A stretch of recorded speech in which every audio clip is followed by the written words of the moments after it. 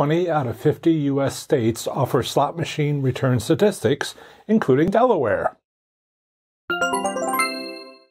Let's examine the state of Delaware's slots return to player. Delaware has 3 parimutuel racetracks with video lottery terminals, offering multiple games of video slots, video blackjack, video poker, and video keno. The largest casino in Delaware is Delaware Park. The other casinos are Bally's Dover, renamed from Dover Downs, and Harrington Raceway and Casino in Harrington, 25 miles south of Dover at the Delaware State Fairgrounds. The Delaware Gaming Commission is Delaware Lottery Games. This state agency is responsible for providing gaming regulations for VLT-style gaming machines and table games. At Delaware's casinos, the minimum bet is 1 penny, while the maximum bet is $2,500. Notably, Delaware has a policy of winner privacy. Gaming terminals fall under this privacy stipulation, so casinos cannot release the names of winners for promotional purposes unless the winner specifies otherwise. Online gaming for real money gambling, including slots as well as poker and other casino games,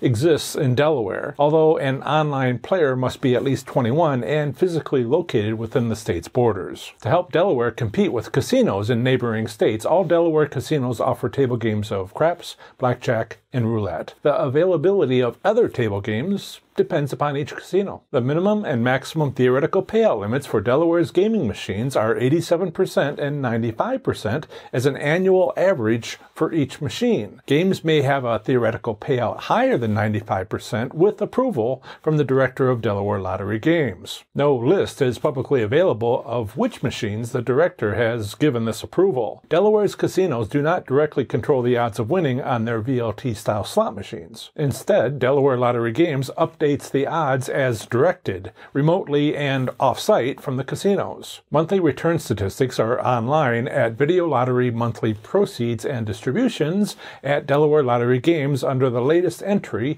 for monthly proceeds and track data. To calculate the player win percent, divide amount won by the amount played, then multiply by 100%. The return statistics for Delaware's racetrack casinos with slot machines goes back to January 1996 for both Bally's Dover and Delaware Park, but only to August 1996 for Harrington Raceway. Before focusing on the last few years, I've plotted these returns since 1996 until the latest, January 2022. But let's reduce the return statistics being plotted to after 2019. Consider 2019 as a baseline, 2020 data as what happened during the global pandemic, and 2021 as a recovery period for the casinos in Delaware. When Bally's Dover and Delaware Park opened in 1996, both started at very low returns.